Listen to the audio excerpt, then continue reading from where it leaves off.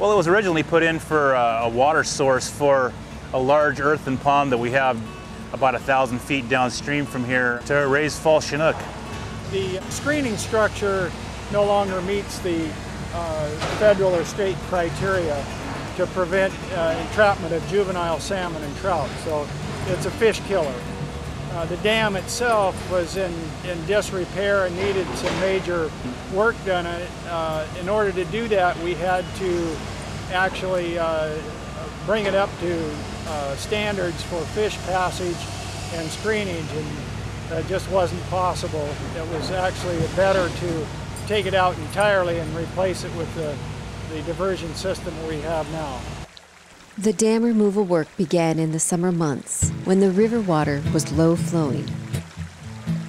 Before removing the concrete dam, the river needed to be diverted around the dam removal site.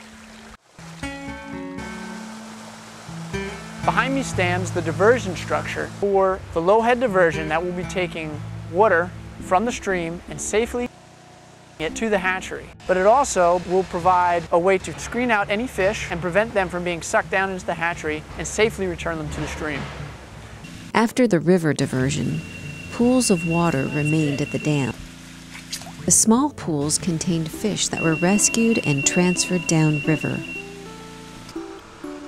In order to get the fish out of the area where we're going to do the project, we needed to do a fish removal, which meant we went through this with nets and electroshockers, working with ODF&W and Fish and Wildlife Service, and got most of the fish project area. Great, yeah.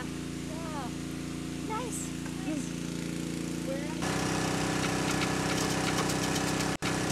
We've got Chinook, coho, steelhead, we've got Pacific lamprey, cutthroat trout, and sculpins in this stream.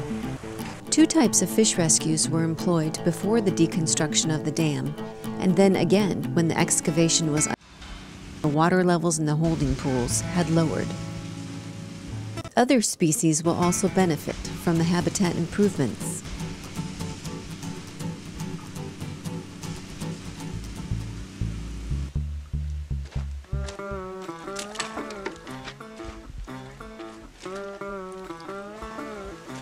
You know what, before we do that, let's go empty out the ones we got.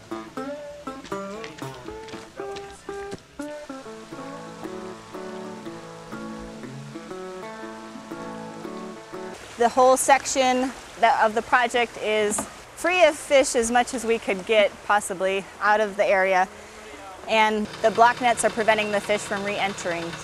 Then we've dewatered the channel down below the visqueen barrier, and that's where the work is happening. So the excavator is taking the dam out right now.